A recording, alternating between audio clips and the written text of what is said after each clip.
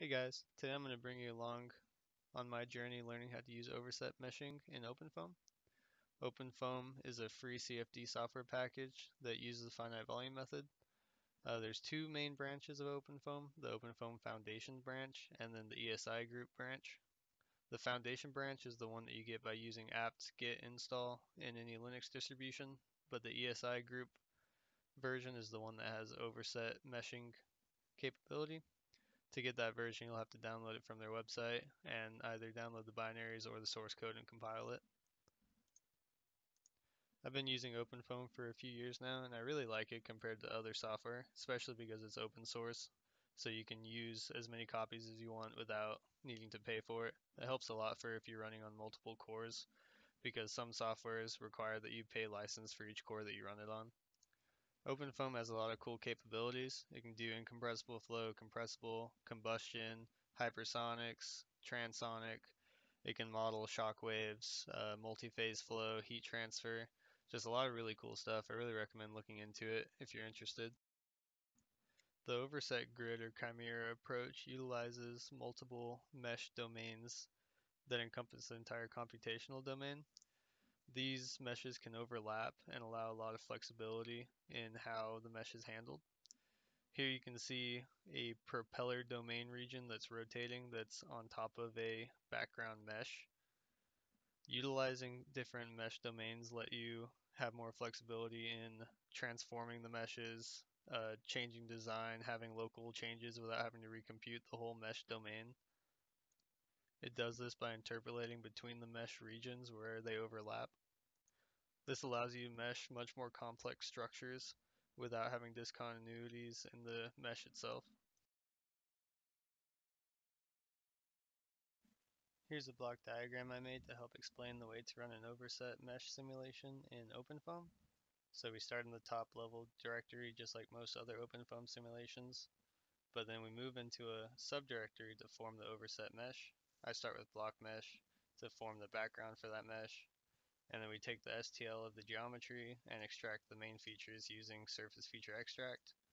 Then the STL of the geometry and the results from surface feature extract are both fed into Snappy Hex Mesh to form the mesh.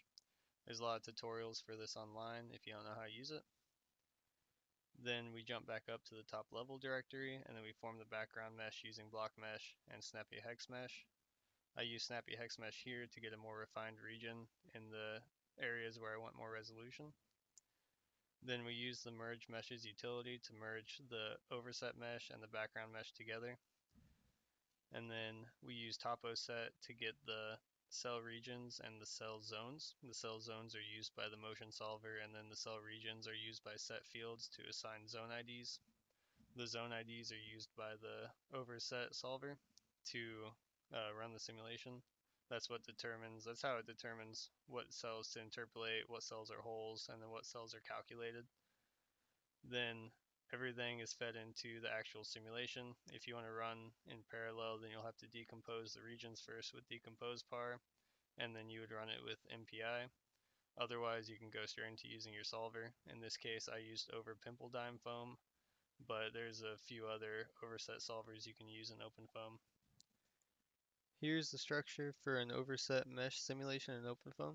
There are other ways to arrange the directory structure, but this is how I set it up. The top level directory is the root of the project. Inside the top level directory is the system folder, processor directories if you're going to be running it in parallel, a constant directory, a subdirectory that constructs the overset mesh, and the time directories such as time 0, which contains the initial conditions and boundary conditions for the simulation. If you're running in parallel, majority of the time directories will be within the processor directories, but if you're running on a single core, they'll all be output into the master directory. Later on, when you finish the simulation, you can reconstruct all the time folders from the processor directory back into the top level directory, combining all the cores. A lot of times you'll have to do this if you're running the post-processing utility after you're finished with the simulation. The subdirectory is set up similarly to the top level directory, but without the processor directories as the mesh is constructed on a single core. You could construct the mesh in parallel, but I just did it on a single core. The system folder contains all the dictionary definitions required to run the various OpenFOAM solvers and utilities, similarly in the subdirectory, but you'll notice that there's less dictionaries because we're running less utilities. We're just constructing the mesh. The constant folder contains data related to the mesh, such as your mesh, and then domain definitions in the sets folder, which uh, the dynamic mesh dict uses to determine what regions it's moving. And it also contains various properties related to your simulation, such as turbulence properties and transport properties of the fluid. In my case, here's an example of how my structure is set up. I have the top level directory with the name of the project I'm running, the initial time directory 0, which contains all of my files for the initial conditions and boundary conditions, the constants folder, which contains my mesh and the sets for that mesh, post-processing folder, which is formed through the post-processing utility if you're running like force coefficients during the simulation, my 4 processor folders, as I used 4 cores to run the simulation, my subdirectory, which was used to form the overset mesh. So inside constants, I have the tri-surface, which contains the STL, the geometry, which in this case is the propeller I want to rotate. The polymesh, which is the actual mesh that was formed from the tri-surface.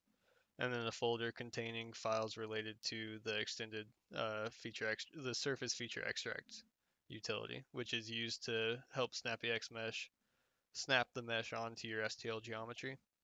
And then the systems folder, and then I made a times folder to just group all of my stuff better. My first attempt at a simulation was sort of a bust. I used a RAND's k-epsilon model, but it had poor iteration performance and I didn't really understand how to set up the overset mesh properly. For the second simulation, I worked on getting some of the dynamics to play out better. The performance was better, I used higher relaxation factors, but it still wasn't very good. Here you can see the velocity ISO surfaces for the second simulation in the background. There's a few times where it just jumps in the middle, and some of the ISO surfaces are discontinuous. For the third simulation, I ran 16 cores on an AWS server to test out cloud computing. I had too uniform of a mesh density throughout the whole domain, so I really wasted resources. It didn't end up being worth the run, but I did learn a bit about running on AWS. The fourth simulation, I brought it back to my own PC. It was a little bit better. Still not the best. Here's some velocity ISO surfaces in the background.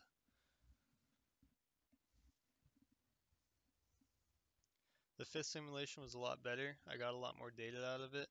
I changed the geometry to get rid of some high velocity areas in the center, and throughout the duration of the simulation I kept increasing the Carrot number to speed up the simulation. This ended up biting me because about halfway through it started diverging. As you can see from the Q contours, it just starts exploding around the propeller. Another issue was that I realized that I spelt cell zone wrong when I was trying to set up getting only the propeller to rotate. So in this example, the entire domain is rotating along with the propeller, which is not very accurate. So here's a slice of the domain in the background. There's some velocity vectors being shown as well, and you can see that over time it just slowly explodes. And you can see the density of the vectors is shrinking and growing. That's from the entire domain rotating, not just the propeller's domain rotating.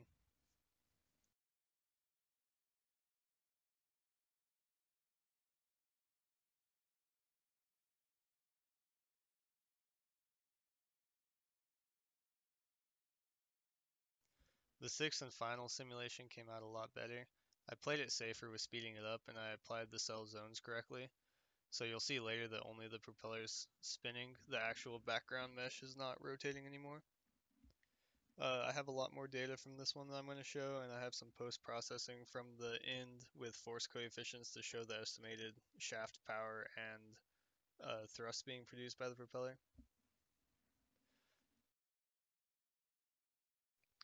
With the velocity isosurfaces, some patterns start to form at the propeller tips, and I'm not sure if this is an artifact of the simulation or if it's a physical effect from turbulent wake. Here's a slice with the velocity vectors. I'm also showing an ISO surface of the vorticity from the propeller. Here's the same vorticity but as a slice. You can see that the center region is moving a lot slower than the outside region. Here with the turbulent viscosity, you can see an interesting artifact where as the cell sizes change suddenly, the magnitude of the turbulent viscosity increases. So here I need to smooth out the sudden change in cell size.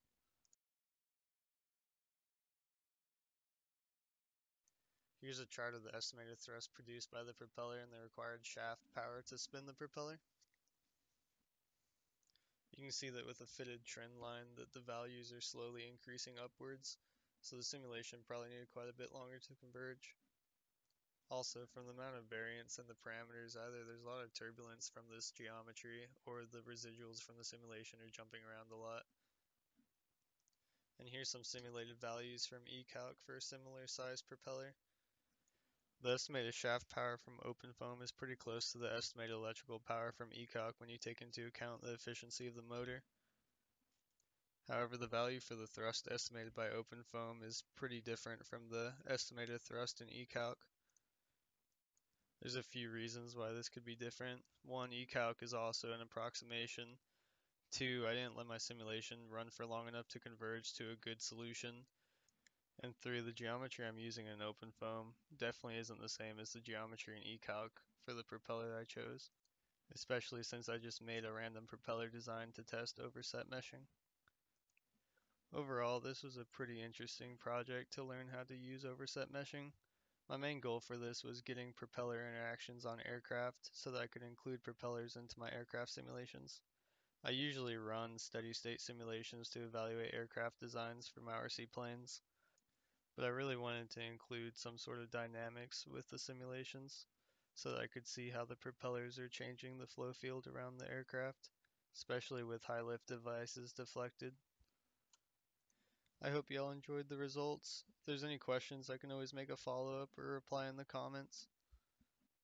I definitely recommend checking out OpenFOAM because this is a great software with a lot of really good capabilities. Thanks for watching.